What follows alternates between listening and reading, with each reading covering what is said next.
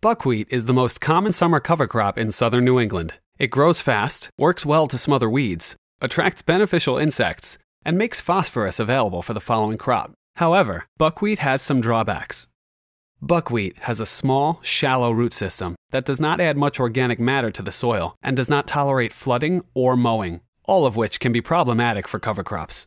The University of Rhode Island vegetable production team looked at alternatives to buckwheat for summer planting in between cash crops. One which looks promising is Irrigrostis teff, otherwise known as teff. Teff is a warm-season annual grass traditionally used as grain and forage in Ethiopia. It is adapted to the high-altitude tropics, growing well at temperatures 50 to 85 degrees, but requires a day length of 11 to 13 hours to flower. As an alternative to buckwheat, teff has some distinct advantages.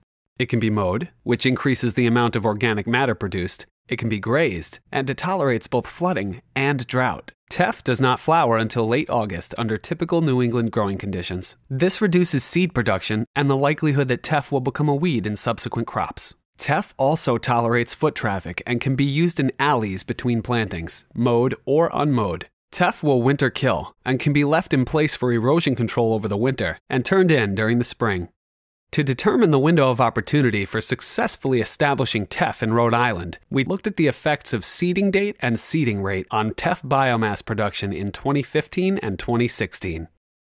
Seeding took place every 2 weeks, from May 20th to August 15th in 2015, and from June 12th to July 22nd in 2016. It was found that seeding before June 15th or after July 30th significantly reduced biomass production. But by seeding between June 21st and mid-July, this allowed for the most biomass to be produced. The July 16th seeding was the most productive in 2015, while the June 24th and July 8th seedings were the most productive in 2016.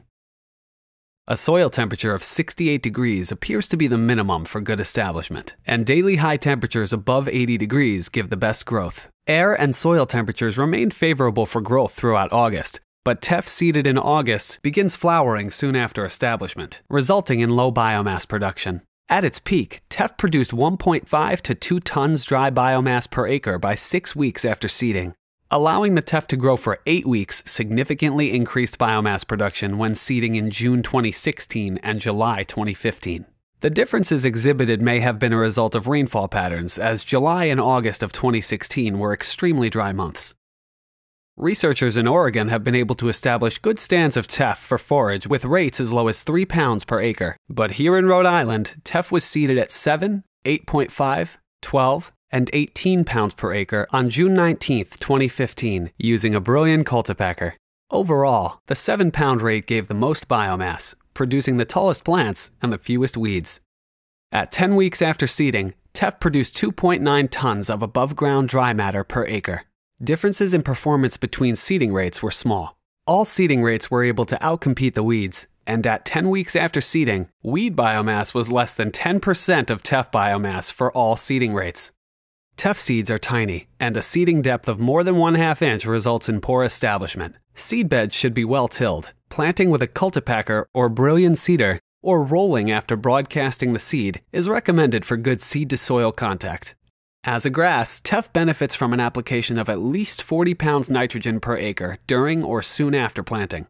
Teff is tolerant of post-emergent broadleaf herbicides, including Sandia, used for control of yellow nutsedge. Irrigation may be necessary to establish the crop, but once established, teff is highly drought tolerant. In conclusion, the URI vegetable production team found that teff is an effective summer cover crop when seeded from mid-June through July. Teff's ability to surpass weeds is comparable to buckwheat, with the added advantage that teff can be mowed or grazed at any time after establishment and is less likely to go to seed. A 50-pound bag of teff seed costs more than a 50-pound bag of buckwheat seed, but because teff has a much lower seeding rate, a rate of 7 to 9 pounds per acre, the cost per acre is much less.